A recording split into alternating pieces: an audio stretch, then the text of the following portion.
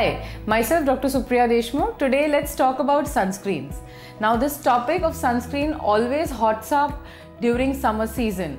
But believe me, summers is not the only season to use sunscreens. Sunscreen should be used year round, even in rainy seasons. Yes, even in rainy seasons, 50% of the radiation from the sun reaches the earth's surface.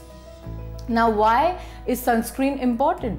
Well, to start with, the UV rays have a lot of radiation which is in the form of UVA and UVB, which really does a lot of harm to unprotected skin. Now, what is the harm that happens? So there are harm ranging from skin wrinkles, pigmentation, tanning. There are a lot of people who even face a lot of sunburn and skin allergies because of sun, which is also called as photodermatitis. Ultraviolet radiation can also lead to skin cancer, especially in fair skinned people. Hence, it's extremely important that you use sunscreen year round. Now, if you are a typical working individual who leaves home in the morning and comes back directly in the late evening or night, then even if you use sunscreen once a day and the rest of the part, if you are indoors, then you can just apply it once and that should be enough. But if you're a professional or a person who is constantly on the move and keeps on going out in the sun frequently, then yes, the sunscreen needs to be applied every 2 to 3 hours. There are many sunscreens which are available in the market, which many of them are good. The only thing that you need to understand is just having SPF in your sunscreen is not enough. Most of the brands will claim of SPF 50, of SPF 70, even SPF 90. But believe me, being with an Indian skin, we don't really need that much of an SPF. SPF 30 is the minimum possible protection that we need. However, if you have some skin conditions like photoallergy or you have very severe pigmentation on your face, then definitely you should have sunscreen which is more than SPF 50.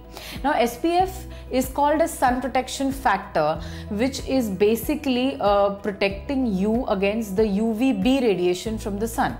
Now, this radiation is just 5% of the entire total radiation. The remaining 95% of the radiation is UVA. Now, this particular radiation is the one that does more harm. That means more wrinkles and more amount of pigmentation.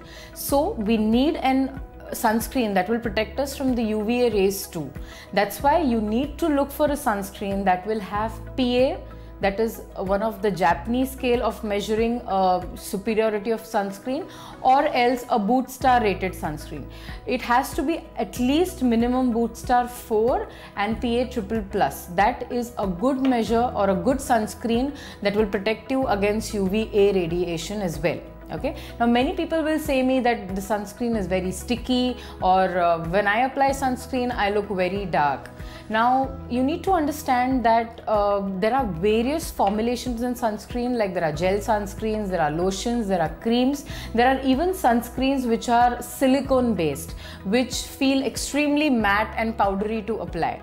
So there are various formulations. In consultation with a dermatologist, you can make a good choice as to which possible sunscreen is best suited for your skin. If you have an oily skin and if you're prone to acne, then you should use a sunscreen that has a matte finish. So basically go for sunscreens which are silicone based or gel based.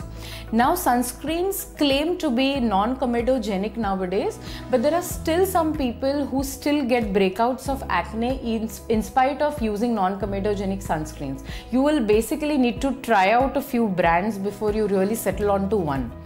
Especially women who are having dry skin or they have sensitive skin, or women in the age group from 40 to 50, they can go for lotion or cream based sunscreens because they will also moisturize their skin along with protect them from the UV radiation. But typically young people should go for gel based sunscreen.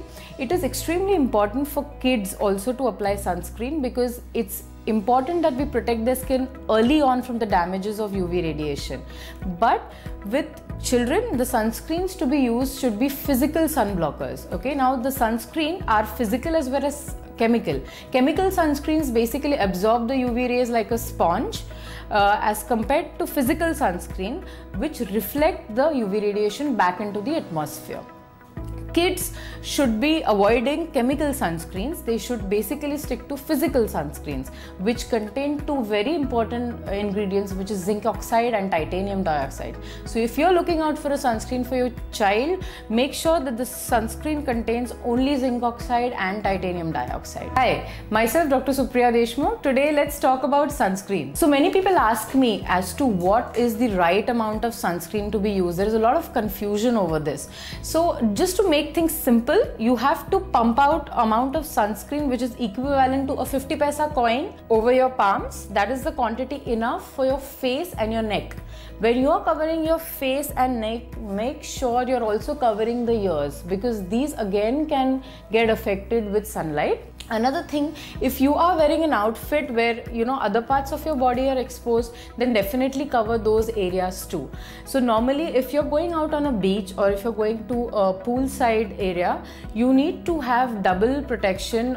If you're not ready to wear clothes that are going to cover you, if you're going to wear a bikini or you're going to wear a swimsuit, then you need to use sunscreen on the entire exposed part of your body.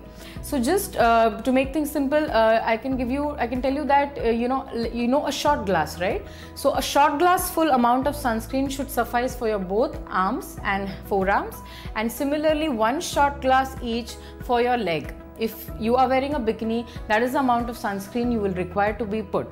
If you're out in the sun on the beach, then you need to apply it every 2 hours. Make sure you tan safely. Otherwise, you will be prone to a lot of other troubles, like you might get photoallergy, your skin might get burned.